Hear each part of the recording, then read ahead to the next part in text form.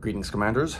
The surprising turn of events is that Titan Indra has survived the weekend, much to the surprise of a lot of commanders that saw Hadad go down so quickly.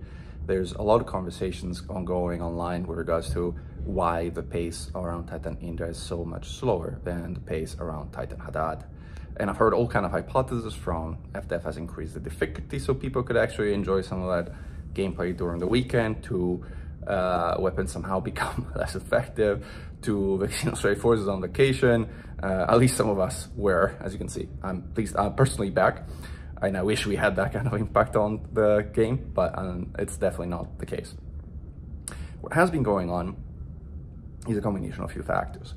First and foremost, invasions are back.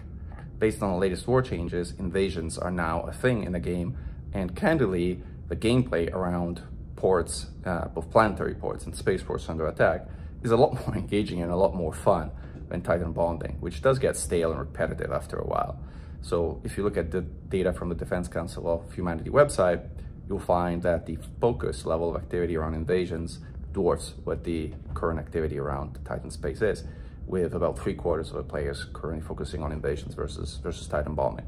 That is the single biggest factor which has contributed to a slower pace of progress around Titan Indra compared to Titan Hadad.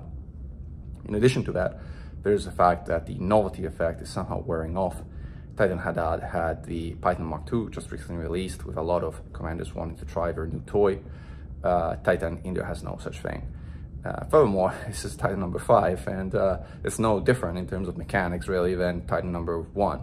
And even the little cookie that FDev gave us with regards to removing the damage penalty that Guardian resistant weapons engineering entail really hasn't proven very effective at getting people motivated to give it another go.